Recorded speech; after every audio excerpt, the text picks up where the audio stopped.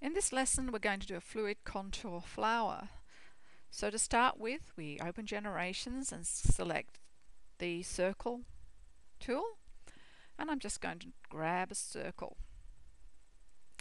Now I'm going to select that circle, go to my reshape button, which is down here, style 127, click OK, and I'm just going to grab that bottom node and drag it down, hit enter and generate. Now I have a petal shape. Now that's rather large, so whilst it's selected, I'm going to go to my resize and change the Y measurement to 30, maintain aspect ratio. Now I can just click OK and the X will change, or I hit my tab and you can see the size of X and click OK. So now you can see that I've actually changed the size, so I'll just generate it. Now I'm going to select it on my stitch sequence and go for fluid contour. And you can see now that I've actually changed that when I generate it to a fluid contour. Now I can add in guidelines myself. So what I'm going to do is I'm going to hit my space bar, not to make sure use underlay is not checked, go to the top here to fluid contour. I'm going to change my density to 5. I'm going to use smooth edges, and I'm going to click on draw guidelines. Now by selecting this button here, I can left click, right click and determine where, by hitting the enter, where my contour lines are going to be. So I'll do the same down the other side and click enter, and the same in the middle area. So you can see I'm determining where those contours are going to go. Very similar to what they already are. Hit enter and click OK, apply and OK. Now because I use smooth edges, we've got nice squared off edges around there. Now I'm going to go up to the top and go to stitch, create outline from area edges, and I'm going to change that to 2. Satin border and click OK, and I'm going to generate. Now I'm going to actually select that, move it up a fraction. Now I want to make 5 petals. A complete circle is 360 degrees. If I divide it by 5, I get 72 degrees. So whilst that's selected, I'm now going to select my rotate by number of degrees button. By default it will come up as 45, but I've got that angle set at 72, which is 5 into 360. Click OK. Now you can see it's actually moved that around. Now because I want 5 petals, I'm going to undo that. I'm going to hit Control C to do a copy, Control V to do a paste. As you can see, I've pasted another one directly on top. Now I'm going to hit that same rotate button, click OK, and now I have my second petal. Control C and Control V, and I have my third petal. Control C and Control V, and I have my fourth petal, sorry, and the same again, and have the 5 petals of my flower. Now I can actually nudge these using the keys on my keyboard to nudge them where I want them.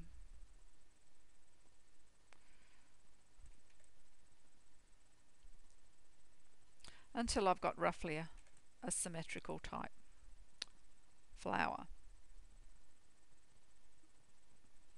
You'll have to play with this for a minute until you get it exactly how you want it. Okay, that will do for starts. Now I'm actually going to drag a circle for the center of the flower. Now if I leave that where it is and machine it out like that, then I'm actually going to have the satin border underneath that circle in the center, and I will have bumps.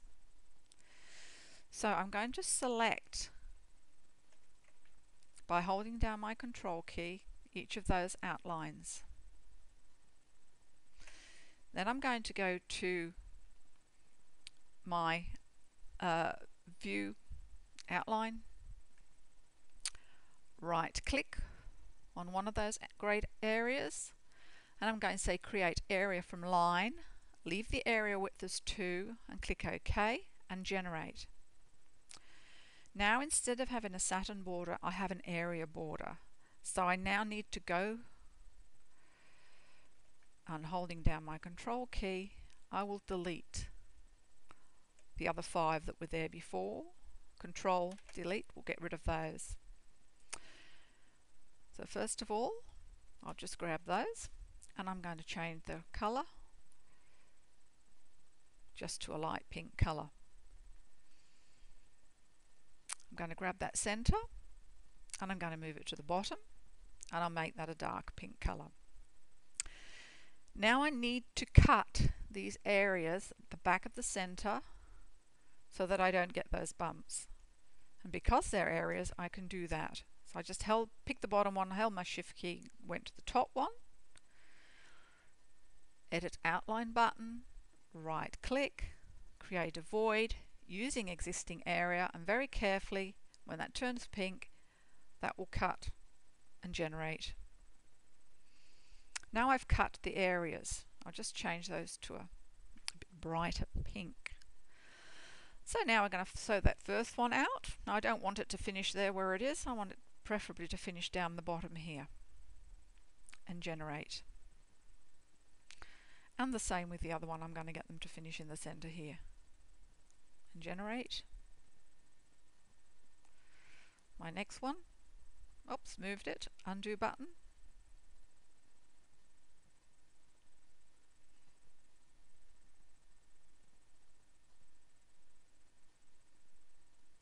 I'm just dragging these into place, the in and the outs.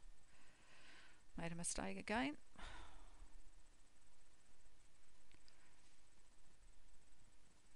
And generate. Now I finished there, so I prefer this outline to stitch next. So I'm just going to find it and move it up the line. Now all I'm doing is just dragging that up and move my in and my out points to the center. The next one would be that one.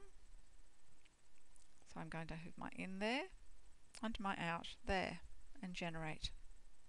Next one, my in and my out and generate.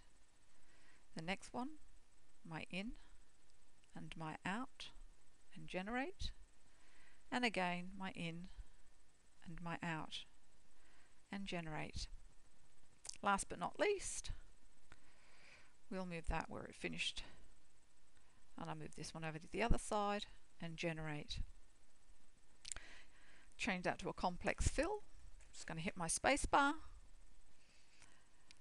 select a pattern, and I'll probably just use 4 pair.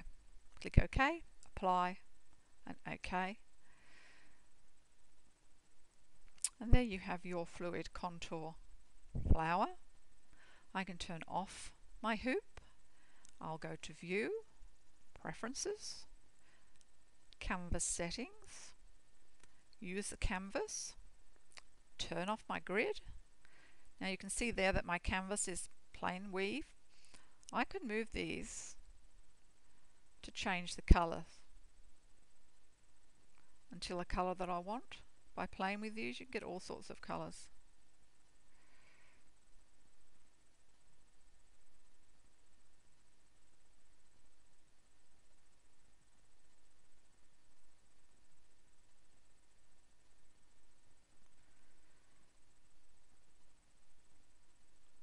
Okay, that one will do. I'll click OK. And there we have our fluid contour flower on a fabric background, just to give us some idea with a 3D view what it's going to look like. I hope you've enjoyed the lesson.